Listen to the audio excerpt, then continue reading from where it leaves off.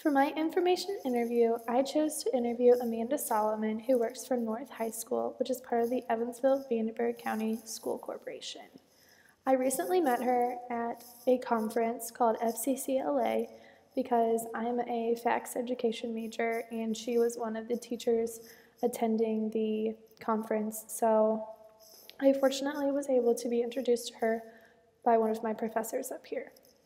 During my interview, I asked her several questions about teaching, Purdue, North, her communication skills that she needs and uses in the classroom on a daily basis, and a few other questions just to kind of get me used to the idea of being a teacher.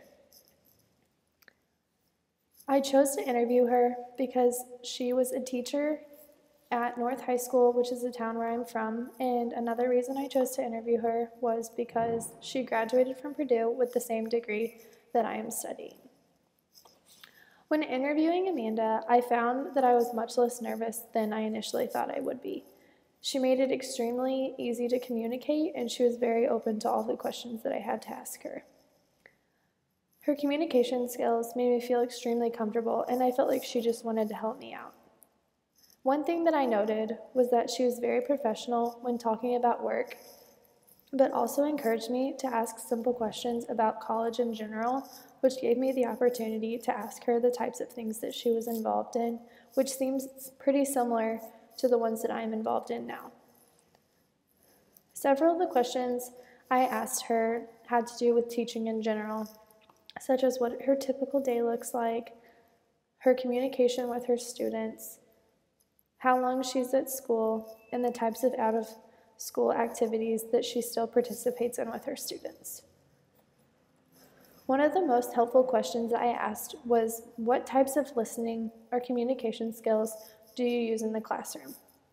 She had several points that she made about the different types of communication skills that she uses in the classroom. Her first point was about her student-teacher interaction.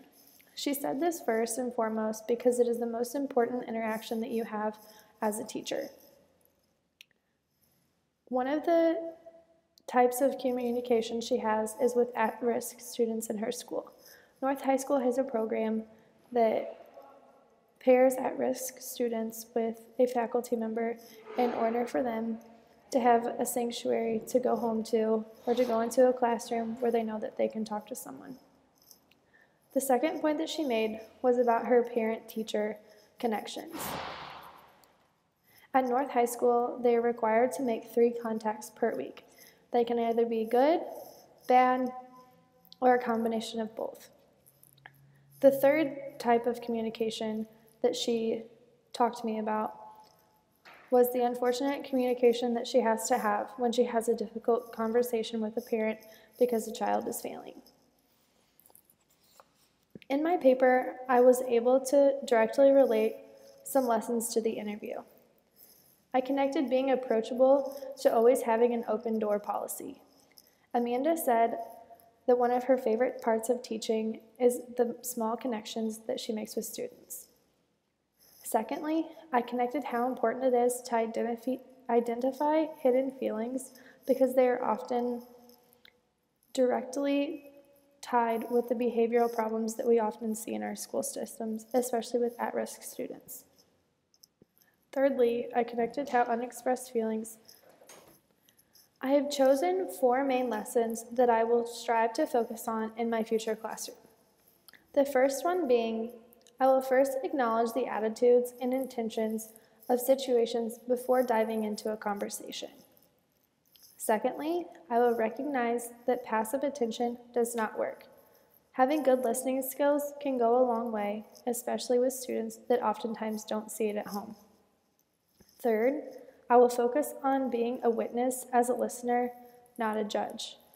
Kids get judged so often in high schools now that it will be important for me to be a positive influence and be there no matter what.